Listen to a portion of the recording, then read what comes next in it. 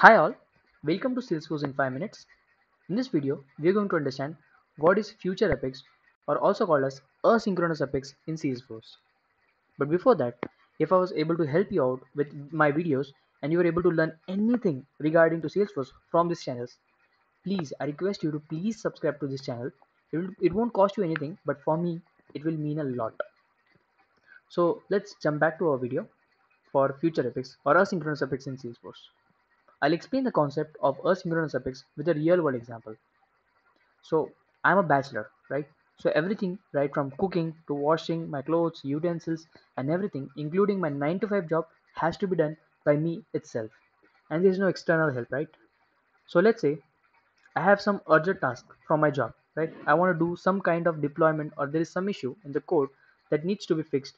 But along with that, I also need to wash my clothes.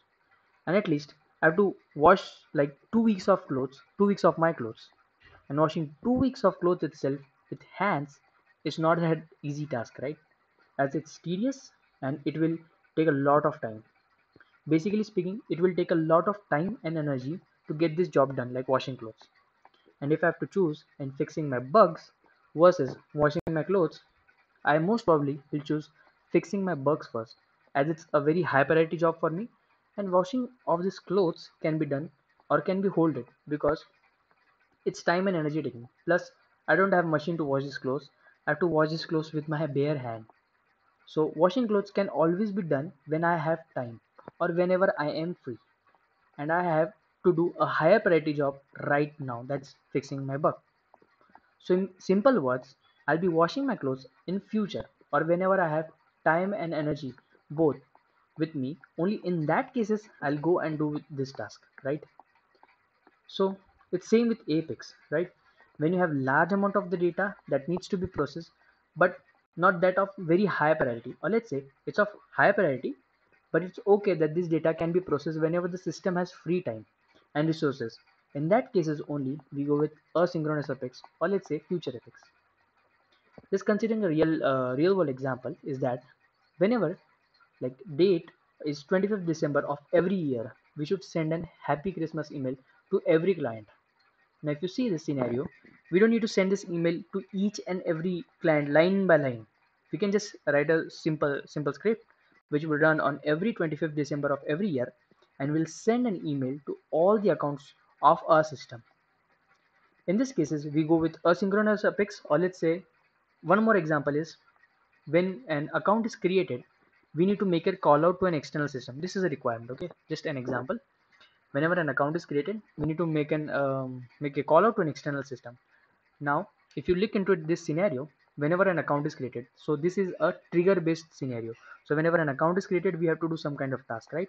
So you are going to write this code within the trigger itself, right? You're not going to write it anywhere, but you're going to write it within the trigger itself. So whenever an account is created, we need to make a call out to an external system.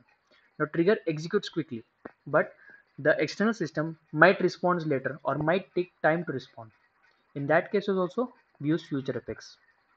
So long story short, we use future epics whenever we have very large amount of the data that needs to be processed. One. Second is nothing but whenever on based on any kind of event, we need to make a call out to an external system and we need to get the response from the external system as well. In that cases also we use future epics. And the third and the most common one, I'll just jump to my developer org. This is one more scenario where we use future epics in Salesforce. So what I'm doing in this code is, what I'm doing is in this method, I'm trying to insert an account, right? After inserting an account, I'm just inserting a user, right? And now what I'm going to do is I'm going to execute this apex class. So I've already done it, future apex, and I'm as it's a method static, I don't need to create an object.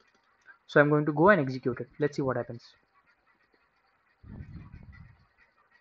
It's saying mixed DML operation. Now this is the one of the most common reason why we go with future apex. One of the most common reason why, which we are going to fix in the next video. So please stay tuned.